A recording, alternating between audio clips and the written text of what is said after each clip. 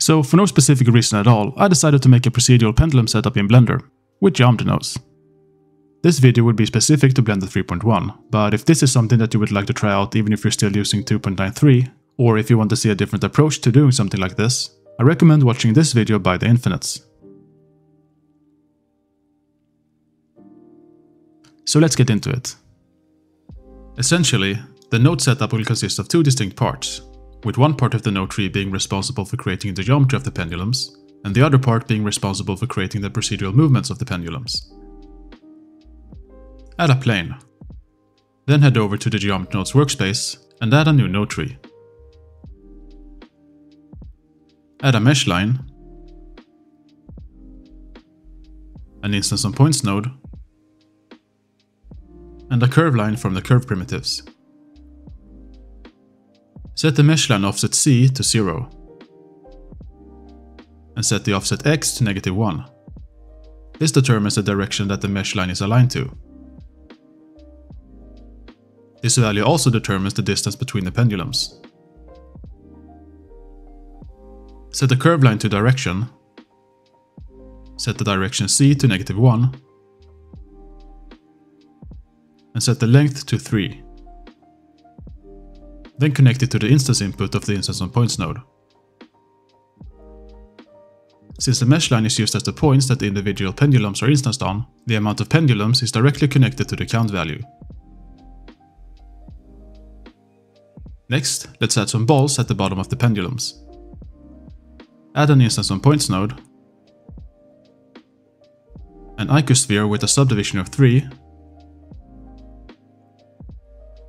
and a radius of 0.5, and the endpoint selection node.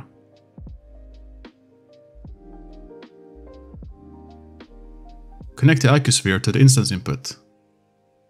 As you can see, since each curve line consists of 2 points, the icosphere is being instanced on both of them. However, since it's a curve, it's possible to select any number of points of the curve, starting from either the start of the curve, the end of the curve, or both. To demonstrate, here is a curve that has been resampled to 20 points, and on each point an icosphere is being instanced. I am then using the endpoint selection node to select a different amount of points starting from either of the ends.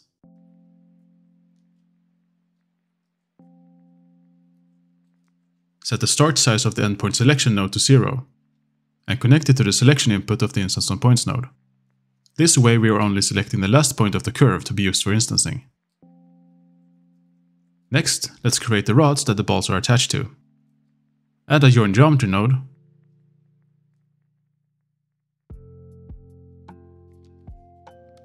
a curve to mesh node, and a curve circle.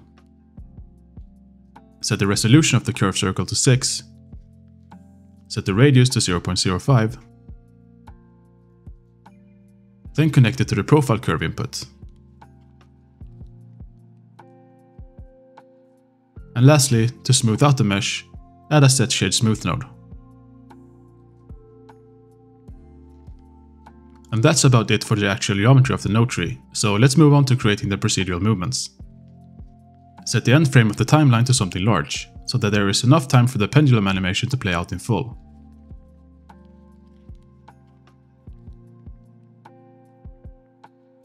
Add a rotate instances node after the first instance on points node. And make sure that the output is connected to both the second instance on points node and the curve to mesh node. Add a combine XYZ node, a scene time node, and a math node set to sine. Connect the seconds output of the scene time node to the sine node. Then connect that node to the X input of the combine XYZ node. And finally, connect the combine XYZ node to the rotation input of the rotate instances node. If we now press play, the pendulums will be moving back and forth in a way that resembles swinging. And that's because we are feeding the current time of the timeline through a sine node, which gradually interpolates between -1 and 1 and back. However, there are two things that needs to be fixed. Firstly, all the pendulums are swinging at the same speed. And secondly, they are all reaching the same height when they swing.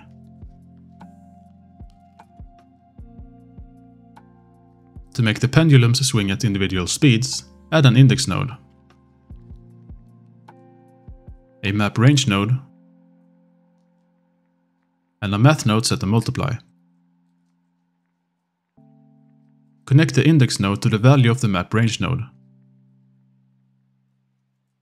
and disable clamp. Set the from max value to the amount of pendulums -1, so in this case 9.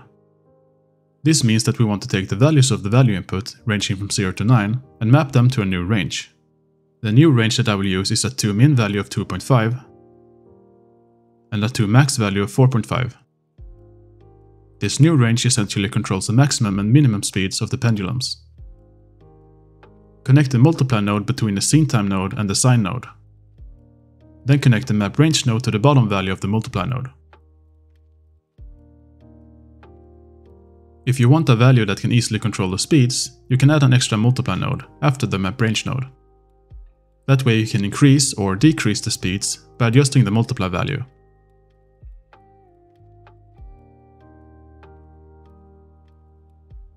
Next, let's make it so that the maximum rotation of each pendulum is controlled by its speed.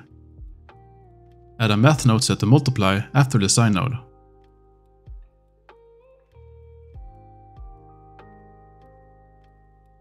And connect the map range node to the bottom value. Then, to control the maximum amount of rotation, add another multiply node between the new multiply node and the map range node. Then set the bottom value to something like 0.2.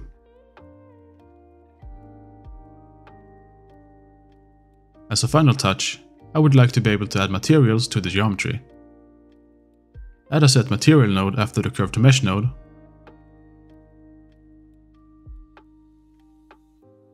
then add another set material node after the instance on points node. This way it's possible to select different materials for the different parts of the pendulum.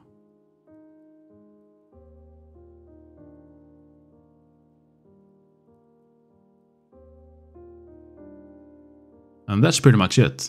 So let's add some functionality to the setup that allows us to change some of the variables of the pendulums out here in the modifiers tab. Let's start by making it so that we can increase or decrease the amount of pendulums and still have it in a functional state. Connect the count value of the mesh line to an empty output of the group input node. Then connect that same value to the from max value of the map range node. Now we can create a pendulum line of say 100 or 1000 and still have it working as it should.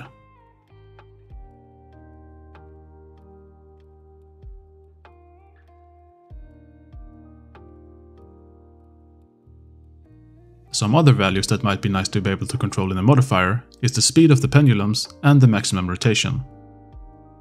Connect the multiply node after the map range node to the group input. Press N to open the properties sidebar and rename the input to speed. Then do the same with the multiply node that we use to control the maximum rotation.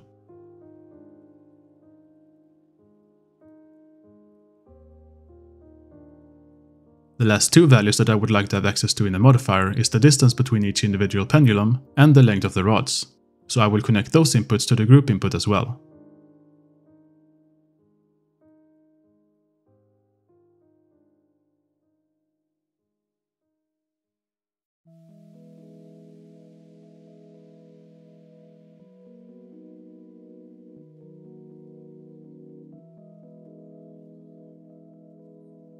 Of course, other parts of the node tree can be exposed in the modifier as well. For example, instead of using an icosphere, you could add an object info node and connect the object input to the group input.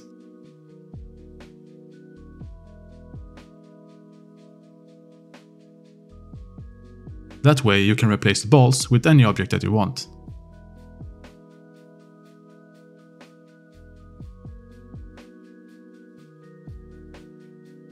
It might also be a good idea to connect the scale of the instance on points node to the group input as well.